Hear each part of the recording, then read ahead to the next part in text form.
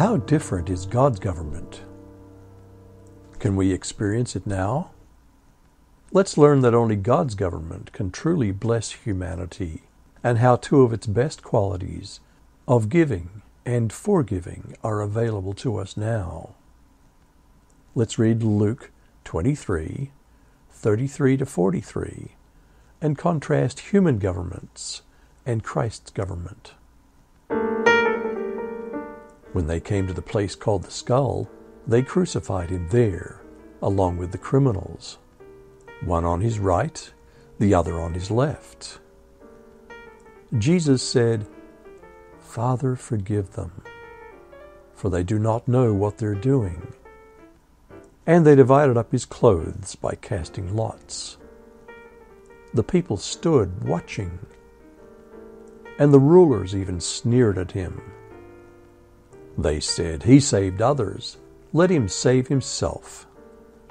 If he's God's Messiah, the chosen one." The soldiers also came up and mocked him.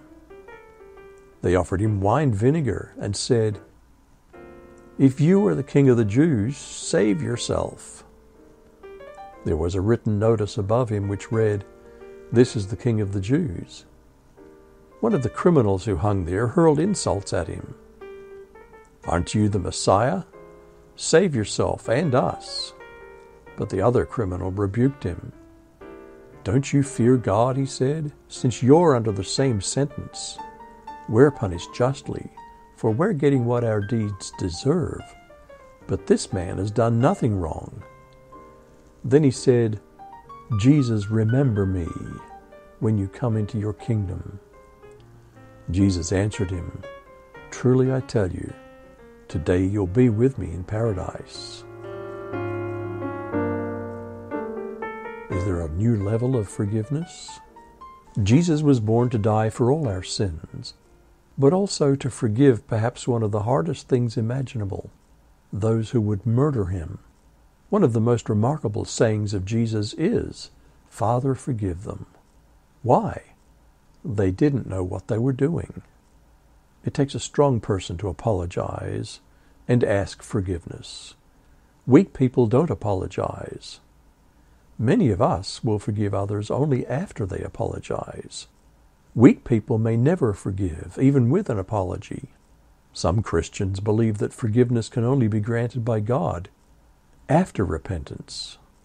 However, here Jesus teaches us a new level of forgiveness, before repentance, before a change of heart.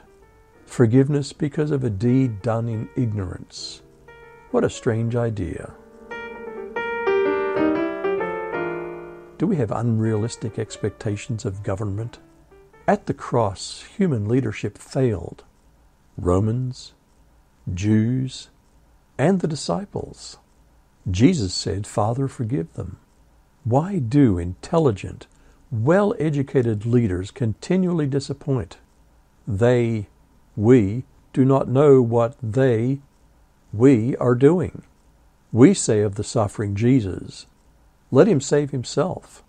Human governments are pictured as devouring beasts. Israel rejected God, wanting human leadership like other nations.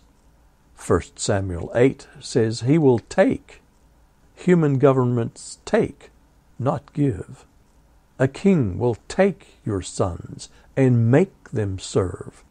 Take your daughters, the best of your fields. Take for his own use, and you yourselves will become his slaves.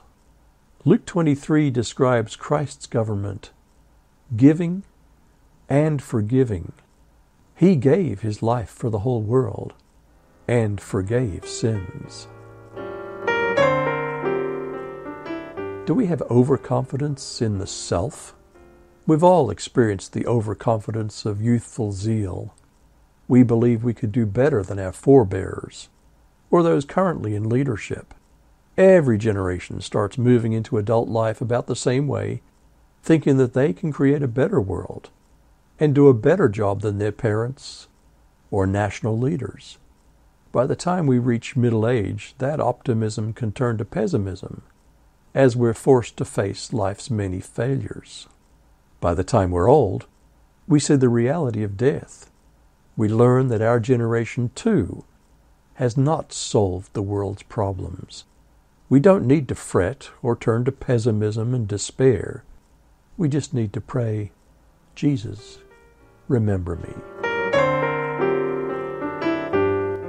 Can we live Christ's government now? Jesus conquered the gates of hell at his crucifixion and resurrection.